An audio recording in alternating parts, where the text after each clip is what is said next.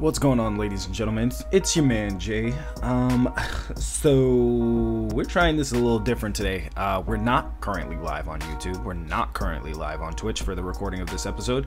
Welcome to Canon Culture, the informational podcast on the entertainment industry. I'm just trying to figure out what's on the main timeline and what are we considering filler content. This week has been a little difficult because of not only the impending pandemic that's going on around the fucking world, but also because of the massive protests that are going on. It's been a little difficult this week to even feel like I am at a place to create content. I know there are other creators who are dealing with a weird mental space as well. It just feels like, I don't know, it's kind of tough to explain because it feels like I want to give my opinion on something or anything, but then also at the same time you just feel like this pressure of like there's this really looming like presence of this is what's bigger, this is what's really going on. We don't really have time to worry about your gaming or industry videos or anything like that, so it's a little tough to even want to like give your opinion on something. And honestly, just to be real about it, I haven't even processed everything. There's no way, I don't have any type of training whatsoever to process any of this shit that's going on. Like, if you would have told me years ago that there would have been a global pandemic while there's overt police brutality and racism all at the same time, while also being broke and unemployed and not going back to work for who knows when, and it puts you in a weird headspace of how the fuck do you even operate, what the fuck do you even do. So yeah, the real question comes down to how do you even handle all of this? How do you even process all of this shit that's going on? Is there even a way to, like, there's no way. I definitely don't have the training. At no point in time did I ever receive any like manual or anything like going through high school or through college on like dealing with fucking anything. I don't even know what the fuck you would classify this as. Is this trauma? Is this fucking this is stress, clearly, but like what else do we put, what category do we put this in? I'm just super confused. And so, it's not, I don't know, it's even hard to articulate how I feel about everything, because yes, these are real things that are happening in the world. Yes, I live this existence every single day, so it's not a surprise to me. It's kind of exhausting to even speak on it all the time. And I guess for maybe most people who don't live this type of existence, who don't live with this type of mindset, who don't really understand the position that people like me are being put into, it's like, how could you really, how could you really articulate any of that? How could you really even comprehend any of that? And so I just feel like I'm in this constant state of, do I want to explain this? Do I want to explain that? Do I want to break this down? Do I want to break that down? And it's tough because I actually have one friend, she's kind of going crazy about it. Like, she sees all this all lives matter stuff on her timeline, and I'm trying to explain to her, like, listen, you need to get off social. This is just not working for you. And she's just saying how she feels the need to explain to all of her Caucasian friends about her experience with her blackness and all this other stuff. And I'm like, you're really letting these people create the narrative of getting you out of character or making you upset or something.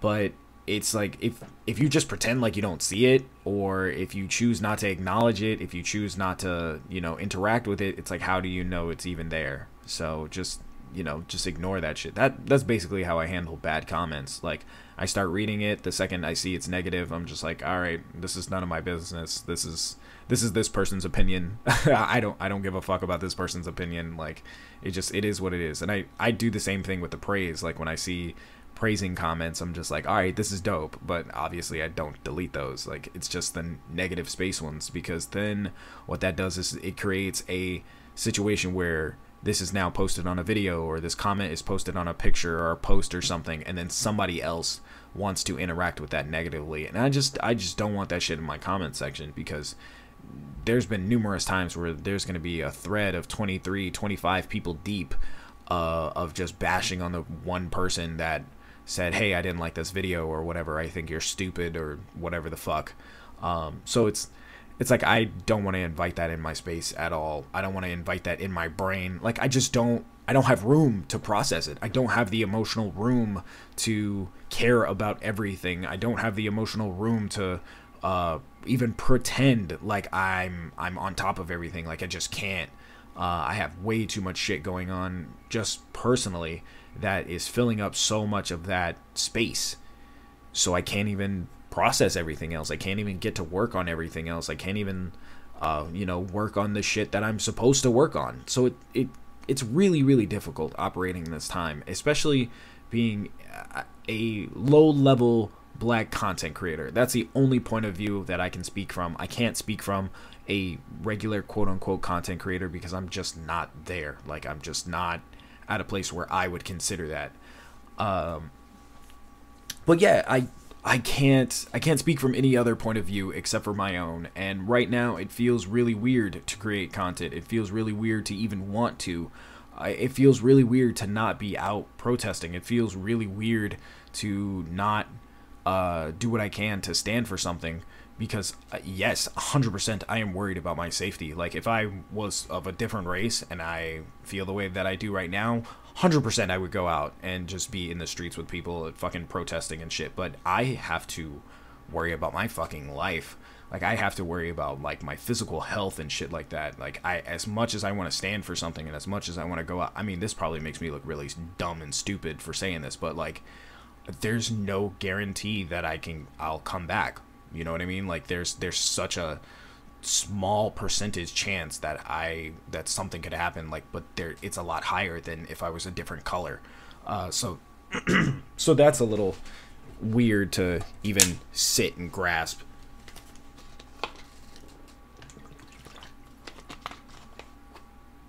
Sorry, guys, while I hydrate. But yeah, even that's like a difficult situation to navigate and feel about. Meanwhile, I have to come back on this podcast every single Thursday, and well, at least I try to, and just block out everything and talk about the entertainment news and how, the Spider-Man this and Marvel that and video games this, and it's difficult for me to even sit and contemplate and think about everything else that's going on and then ignore it just so that way I can make content. Like right now is a tough time. I feel like I need to address certain things like, oh, well, how do you feel about this movement? And how do you feel about what this person said about that? Or this person of notoriety said this and da-da-da-da-da-da. And it's like people want me to give my opinions about shit that I haven't even processed. Like, what the fuck is going on in life right now? Like, I could care less about some shit that somebody else said. Like, what about this celebrity? They did this and they did that. What are your opinions and thoughts and blah, blah, blah, blah. And I'm just getting to a point where I'm at that age where if something's not my business, I just don't have room to fucking care. Like I said, I can't deal with it all as much as I want to, as much as I want to take in and solve all of these issues and problems. I also have to acknowledge that once again, I am a small content creator. Like, my opinion is, even though whether it be right, wrong, indifferent, whether my views or solutions on things are like the best, or this is what people should do and this, that, and the other thing, it's only going to reach so far. And that's like a really discouraging thought, I guess you could say. And I don't know. I feel like having these widespread opinions on so many different topics and things like that is great. Like, that's so cool. But I have to introduce and dictate that that information and that content in a certain way, because I'm still essentially, like, just to be real, I'm chasing clout. You're just chasing clout. That's all you're really doing as like a smaller creator. That's everything you do. You have to piggyback off of something somebody bigger did, or you have to do some sensationalized content that I don't personally believe in. Like, there's a lot of stuff, a lot of stuff that I'm suggested every single week. Why don't you do this? Why don't you do that? This will get you views. This will do that. And it's like, yeah, but it's not about views. It's about the content, and it's about my feelings about the content, and it's about the influence that the content is going to have. Like, every single piece of information I have to put out a certain way, and I have to present it a certain way. So I can't make these cool video. Like, I just don't see myself making that type of content yet. I can't. Like, that's just not me. I just feel like that's not right. I just feel like it's not okay for me in specifically. So, you know, like everybody else is, at some point in time, you make your one piece of viral content and it blows up, and then you just keep working at it and working at it, and the next thing you know, you get another one, and you just make these really popular things that kind of pop off by accident, like most of the time. I mean, sometimes it's all planned and it's thought out and stuff like that, and that's a really weird space to be in. Like, that's super strange to me that people are able to do stuff like that. But it's also when bigger creators do stuff, and you know, that blows up, and it doesn't create like a thought process in my head like, oh man, I wish I could do that. It doesn't do that for me anymore. What happens is I kind of am just like, okay, what can I take from this that I can, you know, what can I learn from this, and how can I apply this to my situation, and what works for me and stuff like that. And what works for one creator doesn't always work for another creator. It just doesn't work like that. It's sometimes it helps, but it doesn't do the exact same thing for every single person. So with that said, there's not really much going on in the entertainment news, so I guess I'll just talk about some personal experiences that I've had this week. I finally finished Disgaea. Disgaea 5, I actually finally got on PC. I played the first 10-15 hours, I guess that was about how much I played on PS4, and because I no longer have a PS4 right now, which most of you guys know from the videos and the rants that I've been making, I finally got a chance to sit down and play numerous hours of Disgaea 5, and after 164 hours, I finally completed just the first playthrough. I ended up maxing my main characters out at around level 191, which I know to most of you guys, you're just like, why do I give a fuck? Like, what are you even talking about? It's anybody who likes Persona will probably like Disgaea 5. But, you know, that's a whole different conversation for a different day. So I guess that's pretty much the highlight of my week. Like, quarantine has really put a damper on some shit.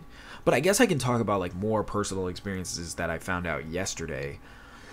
So there's a really big issue going on with my job right now, and as you guys know, I work for a talent agency. I've talked about it numerous times, and like all the stuff that we do, and we like book concerts and all this other stuff. And I found out from my boss yesterday that I won't be going back to work until 2021, which is actually really sucks, because I just started this job in November, December, like right around there, like late last year, early this year, and I really like it, and I was on track to like really like become a full-fledged talent agent and like really, you know, operate a career out of that. But unfortunately, because of the global situation that's going on right now, you know, I have this situation where I don't have to pay rent, essentially, because I'm not fucking able to. Like, I can't be evicted right now. I don't have the money to pay up all this rent and shit up front, and it's fucking tough, man, because all I want to do is just like have some space to myself, like, so I can create and I can be in my own fucking bubble. And I just can't do that right now. And when this, you know, pause on evictions and all this stuff is up, like, I have to move. Like, I have to figure out what I'm going to do before all of this shit is over. But you can't move or get a place without proof of income or a job or anything like that. So I'm forced to get a new job until this other job opens back up. But it's also, in the state of California, it's really fucking tough, because it's like, hey, you have to have a mandatory credit score of 600 and like all of this other shit, and it's just it's fuck nuggets, guys. It's just fucking awful. But I don't see I thought about moving to London this past week. That was something that I genuinely considered. I was like, oh, I could definitely see myself living there, just because of all of the research that I've done beforehand on all of the cool shit there. That's just something that I'm interested in. I don't see myself living anywhere else in the States, because everywhere else, honestly, sucks. Like, I was born here, I was raised here, there's no reason for me to go anywhere else. Everybody else all over the country wants to travel here. Everybody else all over the world wants to come here and travel here. And it's like, okay, I get it, but like, fuck, dude, shit is just, there's absolutely no reason why I should be paying $1,500 for a fucking cardboard box. That shit makes absolutely no sense. So, and it's just, tons of personal stress on me, and I don't even know where all of this is going, guys. So, but other than that, entertainment news is pretty dry this week. I'm not even gonna lie to you, I did almost no research. This is more of a personal episode, giving my thoughts and opinions and stuff.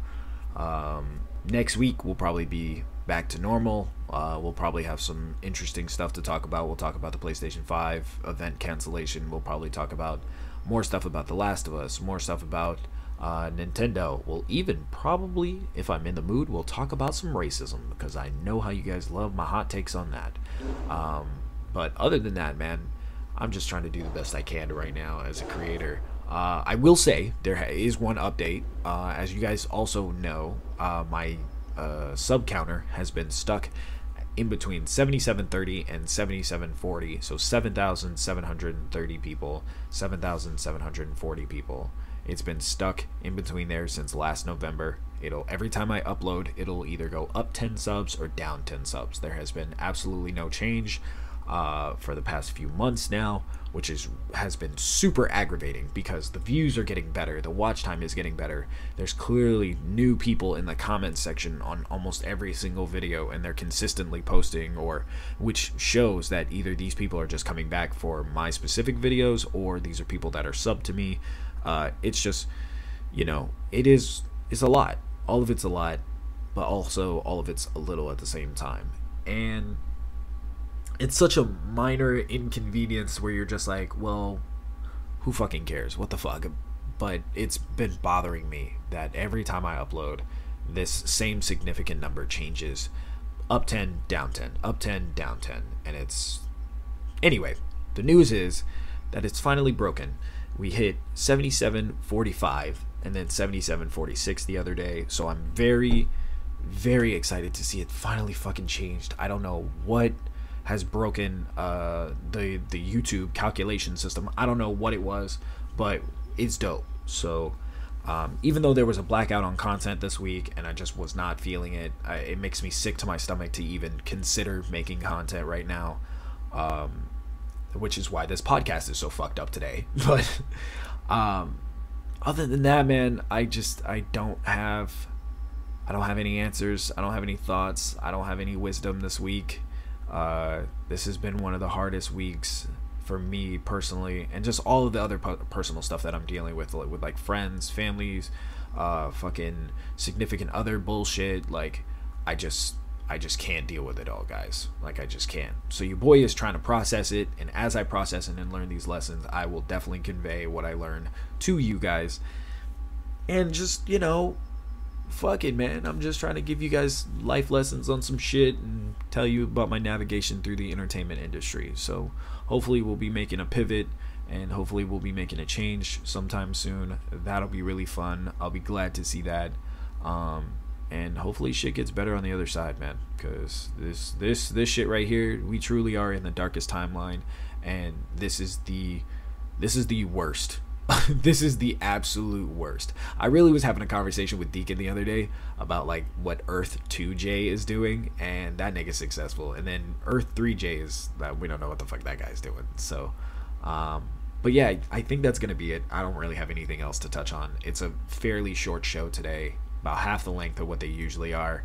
I'm sorry about that, guys, but this is just not the week. So maybe next week we're gonna try and stay way more consistent. If I can find more blocks of 45 minutes of me not doing anything, then yes, I'll definitely film some more stuff.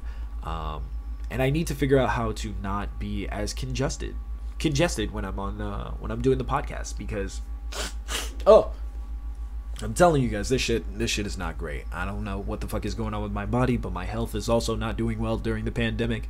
But that's another topic for another day. Thank you guys for listening to today's podcast. Make sure you like, subscribe, give it 5 stars on Apple. Just shoot me a thumbs up or thanks for the podcast or something on social, all that stuff is going to be in the descriptions or down below or wherever the fuck you're listening to this podcast. It is available on Apple, iTunes. It's available on Spotify. It's available on Anchor. And also, thank you to the guys over at Anchor for providing such a great platform for people to distribute their podcast.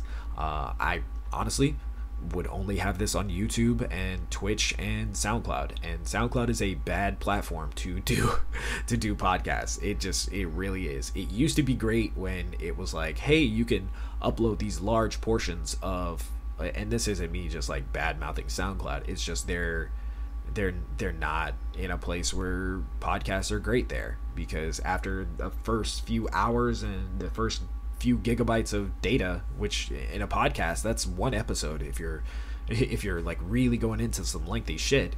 So that's why I've never desired to put the podcast on SoundCloud. Like, I paid the $12.99 or whatever, the $7.99 for a few months to host the podcast on there, and they're like, you have unlimited uploads, but oh my god, like, the traffic was just real bad. So it's, I don't know what their search function is like. It's a lot better than, Twitch or something like that. So discoverability is significantly better on there than some platforms, but that's just not the platform for the podcast. So I'm excited to just do more stuff, and I'm trying to make sure I'm always coming out with something. You guys know I upload Monday, Wednesday, Friday, live stream Monday, Wednesday, Friday, stream on Twitch on Tuesdays and Thursdays, occasionally a rare Saturday stream where I'm playing Dokkan Battle or something like that. So, because that's what you guys have been asking for me lately. Also, if you would like to sponsor a video, go ahead and tweet me, message me, leave me some comments. Jay, how can I be a sponsor? And then I'll give you guys all the information. I try not to give all that information over the podcast. Actually, I guess I can. Essentially, the way it's working right now is if you decide to sponsor a video, it's a $1 per video, and it's any subject that you want. Right now, our top dono is Lee Boy, and he has 230. No, I think he has. Fuck, I actually have to look in the Discord. I think he has around almost 300 video submissions that he wants. Like, hey, do these series, do JoJo, do One Punch Man, do One Piece. Oh God. Also shout out to Anime Done, who has the second highest. I think she has 103. Yeah, 103 or 105 sponsored videos available. So if you guys would also like to get on that list and be part of the Discord, shoot me a message, let me know. Scroll down to the description. There's also a membership there, so you guys can support that. That would be great, and that's on the YouTube platform. But other than that, guys, this has been your man, JustJaySama. I will see you guys next week. Make sure to keep it canon.